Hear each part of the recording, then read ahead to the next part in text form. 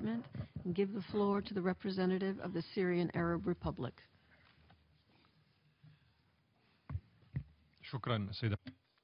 Thank you, Madam President. Our delegation reiterates its strong rejection of the insistence of certain delegations to divert the deliberations of the Security Council on the item entitled "The Situation in the Middle East," to divert it from the primary purpose for which this item was established by forcibly introducing other topics from outside the mandate of that item,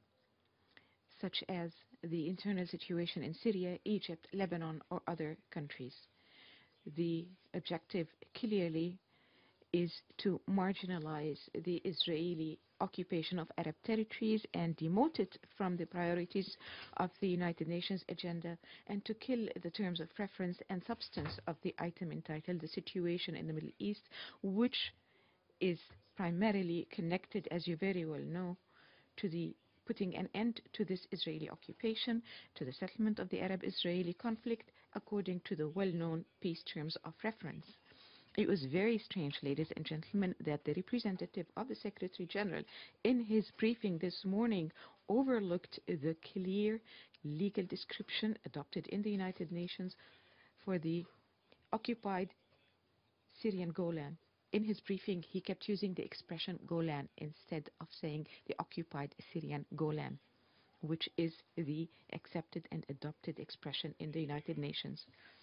Added to that was his failure to address the need to ending the Israeli occupation of the Golan according to the resolutions of the Security Council. He also failed to highlight the cooperation between Israel on one side and the armed terrorist groups active in the forced separation area in the Golan on the other side. Madam President, I will not respond to the arguments and claims of certain delegations against my country, Syria, in this agenda item, because I do not want to contribute to those efforts that only serve the continued Israeli occupation and the policies of those who protect that occupation. You should know, however, that we have so much to say to refute and dissect those claims submitted by delegations of those same states that support and shelter and arm those terrorists who spread destruction and extremism in Syria and who work very hard towards the failure of any peaceful solution under a Syrian leadership for this crisis. I name here especially the governments of Qatar, Saudi Arabia, and Turkey, as well as certain well-known Western states, as affirmed recently by Zbigniew Brzezinski, the former National Security Advisor of the United States, and Roland Dima, former Foreign Minister of France. Madam President, the Israeli occupation of the Arab territories and their consequences on the peace and security of the area have reached a dangerous level within the failure and inability of the international community to compel Israel to end its occupation of Arab territories in accordance with relevant international resolutions, and to put an end to Israel's gross violations of international conventions, primarily the Geneva Convention of 1949, and to end Israel's continued pursuit and unprecedented pursuit at the settlement activity and the expulsion of the Arab population from their lands. It is very strange in this regard that certain countries who exhibit fake enthusiasm for the rights of peoples and the protection of the life of civilians and the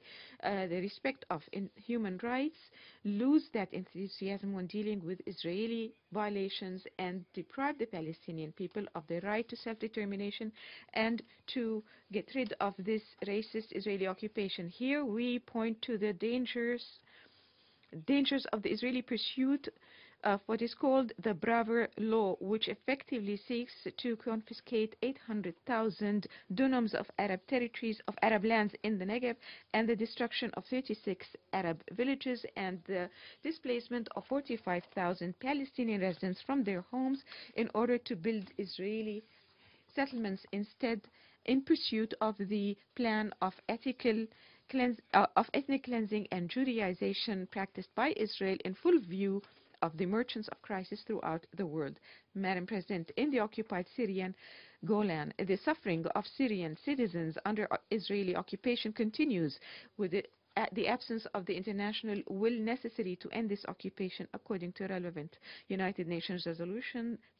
especially Security Council Resolution 497 of 1981, and within the impotence of international human rights mechanism and failure to take firm steps to end the methodical and gross Israeli violations of human rights and international humanitarian laws in the Golan. There was unfortunately no serious international movement to end these violations and to end the campaigns of settlement, oppression, racial discrimination, and the kidnapping of Syrian citizens from the separation area, as well as Israel's building of a separation wall in the occupied Golan. Nearly 46 years have passed since Israel occupied the Golan and started its barbaric practices there. However, unfortunately, throughout that period, we have not heard anybody call for meetings to defend and protect the population of the Golan suffering under the occupation and those who were displaced by Israel from their territories. We haven't heard anybody calling for the holding of conferences to collect humanitarian assistance for these individuals.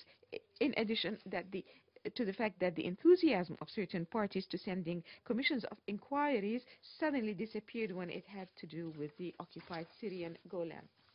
In light of this international silence vis-à-vis these Israeli practices, Israel went so far as to commit an aggression against Syrian territories on May 5, 2013, and continued issuing threats of further aggressions. We would like to reaffirm here that this continued commission by Israel of such aggressive acts has increased tension in the area to unprecedented levels, which threaten the outbreak of a widespread regional war that would threaten international peace and security. Also, the continued practice of certain permanent members of the Security Council to provide cover for Israeli aggressive acts and Israeli occupation of Arab territories makes those states partners in those acts and renders them completely responsible for the consequences. Madam President, Israeli occupation forces are providing assistance to terrorist groups in the separation area in Golan. They do that by transporting injured terrorists across the separation line to Israeli hospitals where they are treated and then returned to inside Syrian territories across the separation line where they would continue their terrorist activities in that very sensitive area. We must pay close attention here to the fact that this Israeli assistance to terrorists is not merely a blatant violation of the separation of forces agreement and the UNDOF mandate and international law. It also exposes to risk the lives of United Nations forces there and undermines their work. This is exactly what happened when those terrorist groups on several occasions kidnapped members of the peacekeeping staff, of UNDOF staff, with direct incitement from Qatari intelligence. This is a very grave and serious matter, and we are still awaiting the results of the Secretariat investigation in this matter. In conclusion, Madam President, it behooves some not to continue deceiving themselves and the entire world and not to continue providing justifications and excuses for Israel. Everybody knows fully and clearly that Israel is a settlement entity that was built on ethnic cleansing and therefore has never been concerned with peace. It has responded to all peace initiatives with postponement, diversions, and justifications with what they falsely call security concerns at the expense of the rights of the Arab population living under Israeli occupation for decades now. Thank you, Madam President. I give the